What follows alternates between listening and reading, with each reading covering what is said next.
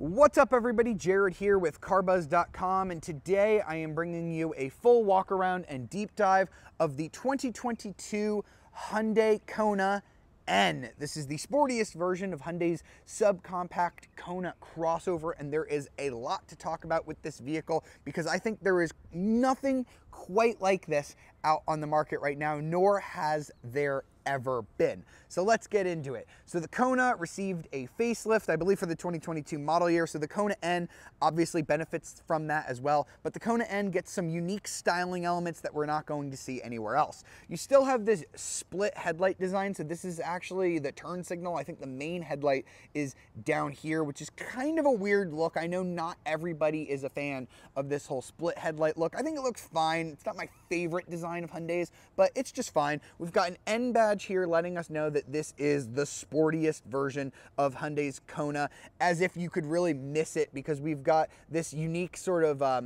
these aren't real slots here, but it's kind of like these fake little slots here in the hood. We also have this red accenting down here, which you can really see because it is accentuated by the fact that this car is finished in black. Unfortunately, the color choices are rather limited here. You can get it in red, which kind of, you know, eliminates that sort of red line down there. You don't notice it as much when the car is finished fully in red. You can also get white, and there's this really nice like sonic blue color that's like the signature color, but according to the configurator, that color is no longer available. I'm not really sure what is up with that. Now we've got 19-inch wheels, these N wheels. I think they look fantastic. They kind of have like a star pattern to them. We've got some red N brakes behind that as well. You can see that some of the body cladding that you get with a normal Kona is body color here on this N model, so full paint color. So that is really going to give this the appearance of being a hot hatchback rather than being like a crossover. And I think that works to the Kona N's advantage. This is a very nice looking vehicle. It is taller than like an Elantra N quite significantly, but it doesn't really feel like it out on the road, as we'll talk about earlier. The seating position is higher and the roof line is, you know, several inches. I believe it's about 4 or 5 inches taller than an Elantra N, but this does feel like a hot hatchback on the road. We've got more red accenting down here, including a little N logo here on this side skirt. And then back here, we also have some aggressive styling. We've got this really cool spoiler with this cool triangular third brake light that looks very motorsportsy. We've got another N logo down here. Just like the headlights, the tail lights are actually split. So we have like our brake lights up here, turn signals down here. It's kind of split up. And then down here, we've got this aggressively sporty rear diffuser. We've got these amazing exhaust tips. Nope, those are not fake. Those are real, and they sound phenomenal. This is one of the best sounding 4-cylinder engines, if not the best sounding 4-cylinder that you can buy today, and that includes things like the Porsche Boxster and Jaguar F-Type. I am gonna go ahead and say it sounds that good. I'll let you be the judge of that. I'll give you some revving clips, and of course you'll hear it out on the road as well. So now let's talk about trunk space. The Kona is a subcompact SUV, so don't expect anything massive back here. I'm actually a little disappointed in how small the Kona is. This is on the larger side of subcompact, but it's fine for the class. Like, you shouldn't really be expecting too much more than this. You can fit a couple of smaller suitcases, maybe a large and a small, and then for anything else, you're going to have to fold down those rear seats, which is, you know, to be expected of something like a Kona. Same thing for the rear legroom. I like how a lot of performance cars, they cheap out on the rear seats. I'm looking at you, Honda, with the Civic Type R, but they haven't really done that back here. We still have this sort of leather and suede combination, just like we do on the front with the blue stitching. We'll see a little bit more of that up front.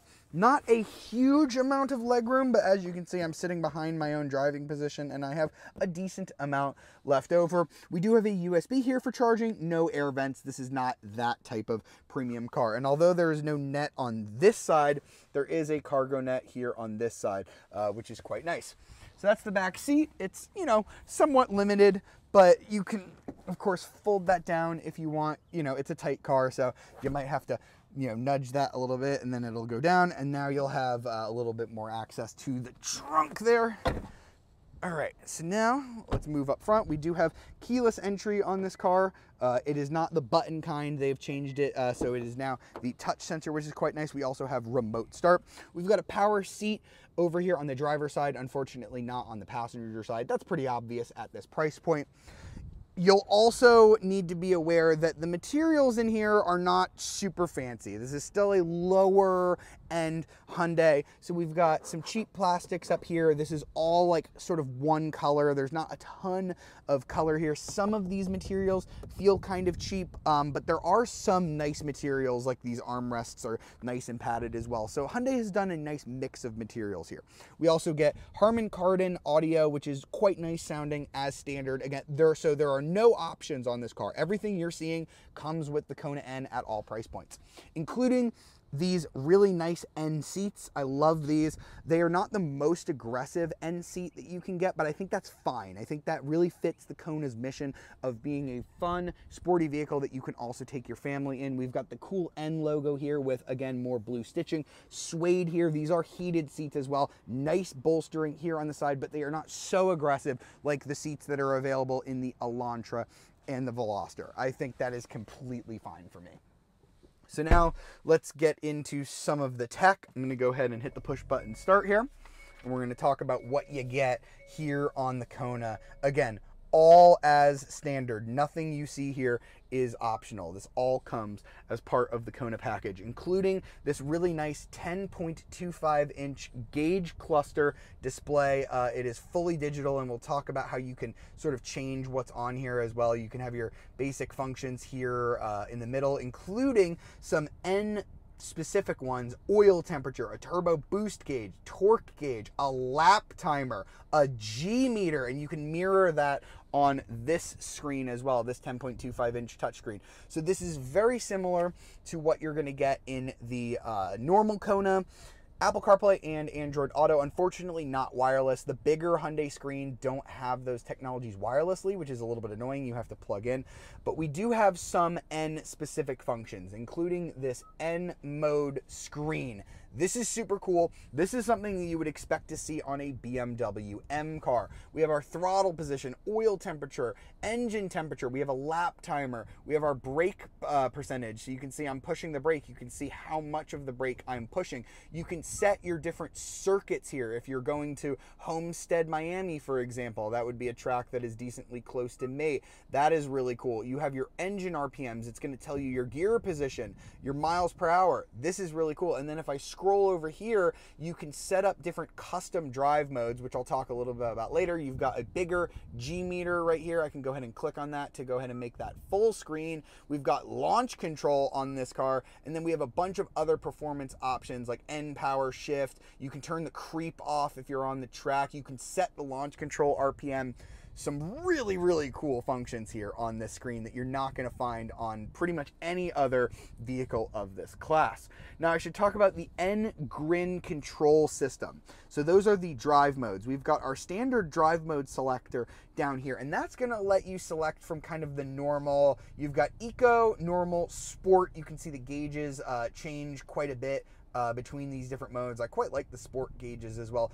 The exhaust opens up when you go ahead and put it in sport mode, but those are just kind of the normal sport modes. We also have two buttons right here on the steering wheel. Now, these are very similar to the buttons that you'll get on a BMW M car. They have M1 and M2. Of course, these are N1 and N2. Now, these are programmable buttons. I can go ahead and hold this, and it should bring it up. So I can have it toggling between full N mode or a custom N mode, or I can have it be the starter or the stopper of my lap timer. I can have it just be those normal drive mode buttons. I can customize the left one and the right one. There's a ton of stuff I can do with these buttons. Right now, I have it on the toggle mode. So if I go ahead and push this button now, it's going to put us in N mode. So you're going to see the gauges change quite significantly. Now we have our tach right in the middle, as you'd expect from a sports car, and we've got more important performance functions showing, like turbo boost gauge, torque, etc.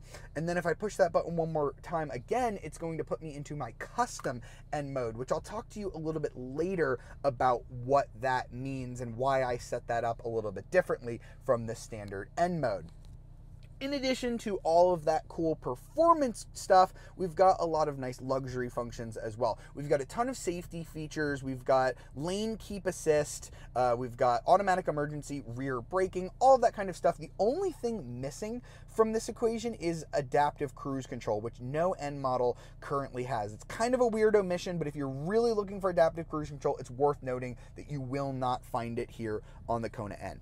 We've also got this red button right here. I'll mention that a little bit later. I'm gonna go ahead and save that. It stands for N Grin Shift. It's kind of like that red button from Men in Black. You know, don't push the red button. It's time, push the red button. That is a recipe for fun, as I will show you a little bit later. We've got automatic climate control, not dual zone, but it is automatic climate control, which is quite nice with nice physical buttons. We have nice physical controls here. I should also mention that below the screen, we obviously have all of these home buttons, a true proper volume knob, and a proper tuning knob. I like that Hyundai included all of that stuff. We've got a nice little cubby down here with a wireless charger. We've got a USB port and more outlets as well. There's like a little cubby up here as well, so you can put some like sunglasses or stuff up here and also not disturb your wireless charger, which is quite great. We have another sunglass holder up here, so for a small car, I think that the storage solutions are quite nice. Heated seats, as I mentioned. There's your traction control off button. We've got a specific N shifter with this little blue accent here. We've got our cup holders here, a nice physical handbrake, so you can pull some handbrake turns if you want, and then a little bit more storage in here. So not the most premium cabin that you're going to find, but the tech is really good, and I love that Hyundai packaged all of this standard with no options. All right, so now let's get the Kona N out on the road, where we are about to find out why this is probably the most fun little crossover that I've ever driven. And we're gonna start with the engine. It's a 2-liter turbocharged 4-cylinder engine, just like the Elantra N has and the Veloster N has. It's actually more related to the Elantra N engine. It's got some updates since the Veloster, and that is producing 276 horsepower and 289 pound-feet of torque, which are really good numbers for a vehicle of this size, all going out through Hyundai's latest 8-speed dual clutch. That is a wet clutch DCT transmission through front-wheel drive. Unfortunately, none of these N models have front-wheel drive. And the power, woohoo, is really good on this car. 0 to 60 is gonna take about 5.2 seconds with launch control. I will try launch control a little bit later, but it is really impressive how this car puts the power down, even though it's only front-wheel drive and not all-wheel drive. That's because we've got this N corner carving differential. That's a limited slip differential, an electronic one up front that does a really good job managing the wheel slip as it tries to put all of that power down. Now, I was just doing that in normal mode, but as we saw earlier, we've got all of those different drive modes. So let's go ahead and put it into N mode here. Oh, yes. Oh, you can hear it gets a lot louder. Oh, the cracks and pops. I'm going to shut up for a second just so you can hear this engine at work. Get ready.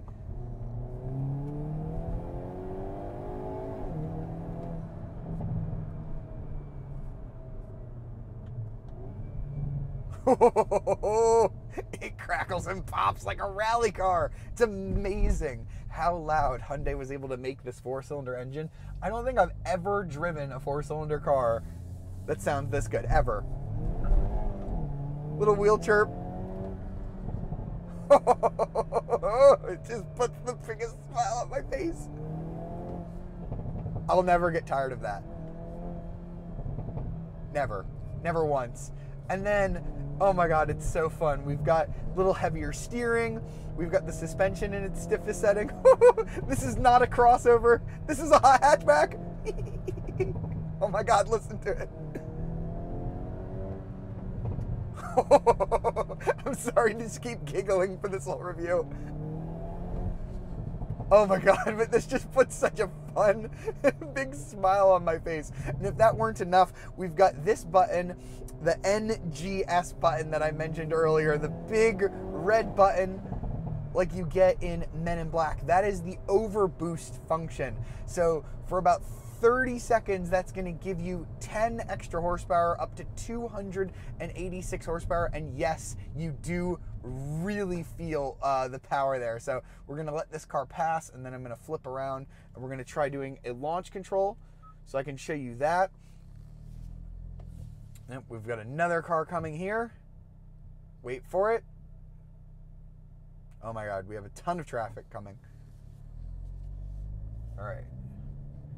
All right, here's what we're gonna do instead. I'm gonna show you the end grin shift. So basically, you push this button and we're gonna get overboost. Ready? For 20 seconds. Oh my God, you feel that.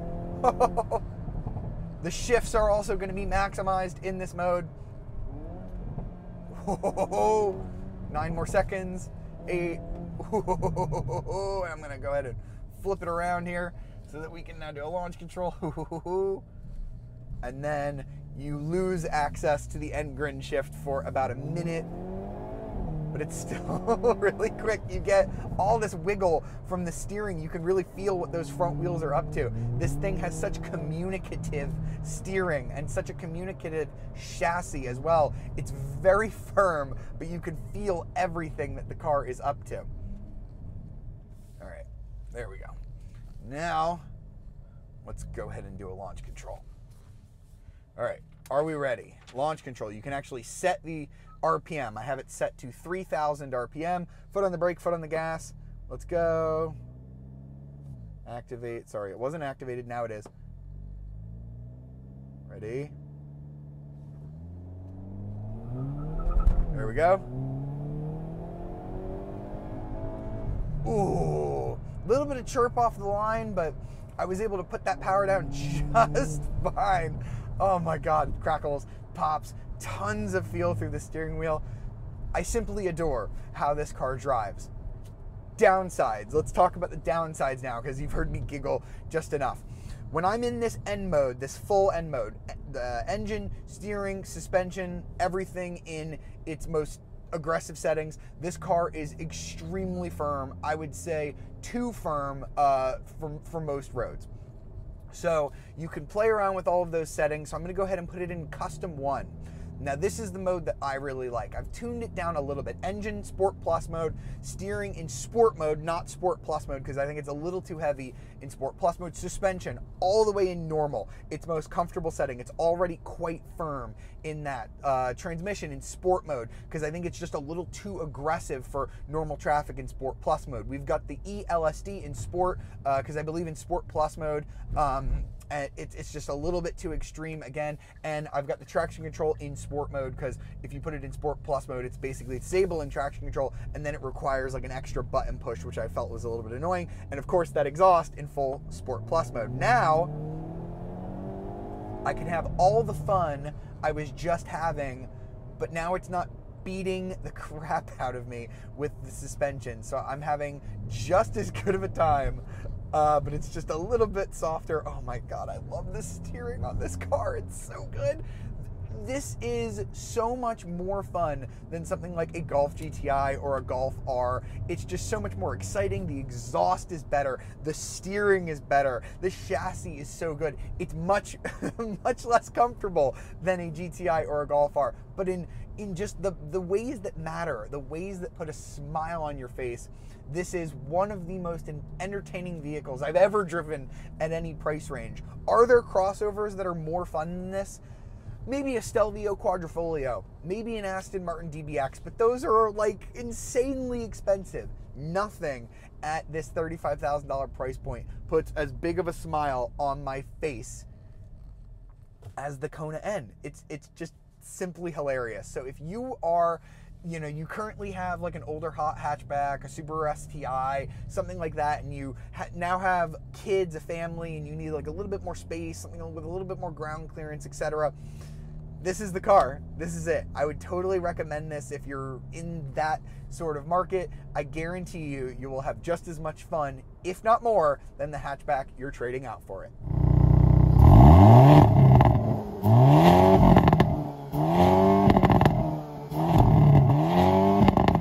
All right, so that was the 2022 Hyundai Kona N. Pricing starts at just $34,200, and then that's it. You don't really need to add any options after that. I think the Kona N is a one-of-a-kind vehicle. I don't think there's ever been a little crossover quite like this, and I think if you are in the market for a hot hatch, this definitely needs to be on your radar. Let me know what you thought of the 2022 Hyundai Kona N in the comments, and if you want to learn more about this vehicle, be sure to check out carbuzz.com. I really hope you've enjoyed this video. Please like it, subscribe, and ring the notification bell to be alerted of our latest videos, and I'll see you next time.